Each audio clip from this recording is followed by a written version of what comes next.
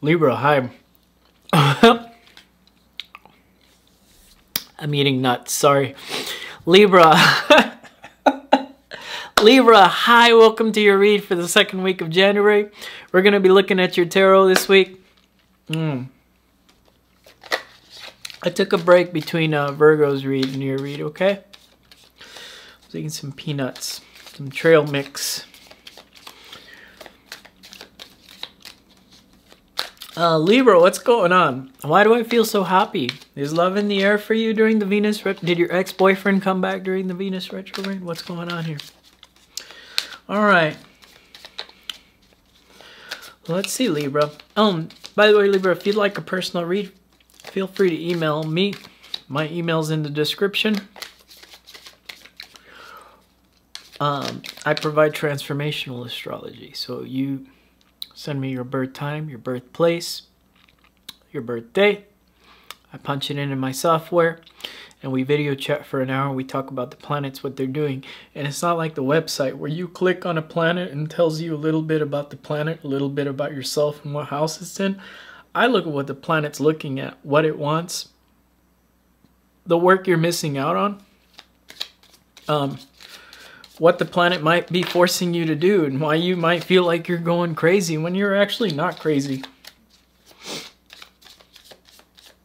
And we transform that so that the weather is a little bit lighter for you, you know. And then the second option I have is we do the birth chart with the current astrology above your head as we video chat with the tarot. And that gives you a very precise, accurate picture of what's going on with you. All right, so let's start your read, Libra. And I don't know why I feel so good doing your read. It's probably because I was eating trail mix and drinking soda here on the side. Okay, Libra, we're done messing around. Let's do your cards. Ten of Wands, you dropped something. You're feeling good because you dropped something. That's what it is. Challenges, do some work here. What's the work you got to do this week? King of Wands is why you're here. Oh, I hear about you dropped something. I think as quick as you drop something, something picked right up here. Or it could just be you stepping into that kingly, you know, if you're feminine, divine feminine, that queenly energy. Three of Wands here in the past, you were already trying to get out of something here. Let's be honest. Let's call a duck with this Three of Wands. Whatever you were dropping here in the past, you were already like considered dropping that. This is a very sassy read. This is going to be my favorite read of the week. It's going to be the sassy Libra read. Like your strength is Page of Wands upside down. You like, you know, pages are very reliable. I don't care what any other tarot card reader tells you. Pages are very reliable. Yes, they are. And they're not afraid to do the work because they eventually have to become, what? The knight. They have to do the work for the king. So they are very reliable. And they have to suit up the knight before they go off into battle or whatever, right? But upside down, it was unreliable. You were the unreliable one here. Why were you unreliable here, though? I don't think it was for a bad reason. I feel like when I'm seeing all these wands here... as you were spicy and somebody here wasn't matching your energy here, Libra. And the Knight of Pentacles upside down, definitely not moving forward with anything here in love this week, which is actually a good thing. This is one of the lighter reads I've done this week. And you know, because I seriously pick up on the energies when I'm doing these cards for the YouTube. Now, when I first started, it was so difficult. It's not like doing a personal client face-to-face, which that was my bread and butter. I was doing face-to-face clients, and it was always 100% accurate, almost 100% of the time. Okay? And that's pretty bold of me to say 100%, but I guarantee you it's 100% face-to-face. Now, the YouTube world is very difficult for me to be 100% when these are general, right? This isn't going to resonate for everybody.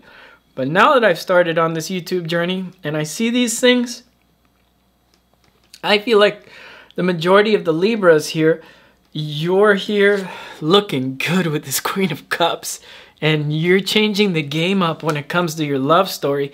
And how I see this is Venus retrograded, but you're doing the work here, and that's what's challenging here, the work, the Eight of Coins. It's really good vibe.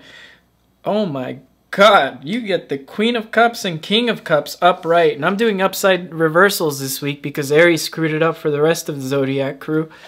And so I'm doing a reverse reads for everybody. And usually they came out brutal. Like the Gemini and the Taurus, they came out really brutal because my intuition's already brutal enough. And here we have the King of Cups, Queen of Cups together. You're headed towards a soulmate.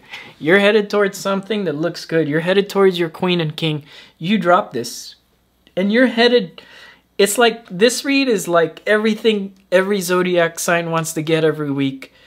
Whatever you dropped here, or, you know, if you were like thinking one way about a certain person, if you're in a relationship trying to heal something, you've dropped the idea of that healing and you're trying to, like, you know, pursue forward to something else and not trying to pursue forward towards this.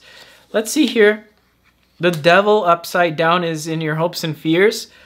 You're like the third sign that's pulled the Devil upside down, and I'm just saying that this is Capricorn season, and Venus is retrograded in the sign of Capricorn, so this is a good thing in the hopes and fears. Like I said, you're not trying to force a marriage, you're not trying to force no boyfriend, girlfriend stuff on no one this week. Very good. Ace of Cups, I said it, look. Ace of Cups, there it is. You got something new. You got something new. We're done with this read. I don't even want to force anything else out of this, Libra. Like, we're going to leave the read right there for this week. It's not about forcing things. You already got that down. You don't need me to tell you. And whatever you dropped, I feel like you were just for doing that because you are loyal, but you're not loyal to things that show up kind of like iffy, spotty, or like, no. Libra wants the Gucci bag. You guys want the perfume. You guys want the whatever this was, maybe wasn't giving you the things you, I don't know why I felt talking about, why am I talking about bags and like, I don't know. Or like, you know, maybe this person wasn't making time for you, especially if you're masculine and this person was making up excuses, not moving forward. Yeah, like I dropped that in a heartbeat. Just know, look, you got, and this week is difficult because we got the reversals, but you got something here that looks good. Look at these two. Looking good in paradise with the King and Queen of Cups. Who is this person? Come back to this video like in 4 months because I've been telling all the signs like love is going to be in the air around April. Venus is going to be stuck in between a hard place and a rock. After the Venus retrograde, she's going between Mars and Saturn, and it's not a very good thing for her. She feels kind of trapped. So, like, you know, and I think that's a good warm-up with this retrograde to not force situations. Whatever's flowing, though, I feel like you should move forward. So I hate telling people don't start a relationship during Venus retrograde. We're freaking human. They're going to do it regardless. That's not my job to tell you what to do, when to do it. And sometimes I feel like Venus retrograde might bring together soulmates anyway. So if you met somebody here that's on your level, congratulations. Because it's not that you have to force anything. It's that this is actually looking healthy and they're giving you the same feeling, the same vibes. So very good read, Libra. And whoever this is, nice. Okay, and that's all I got for you. I'll see you guys again next week. Bye, Libra.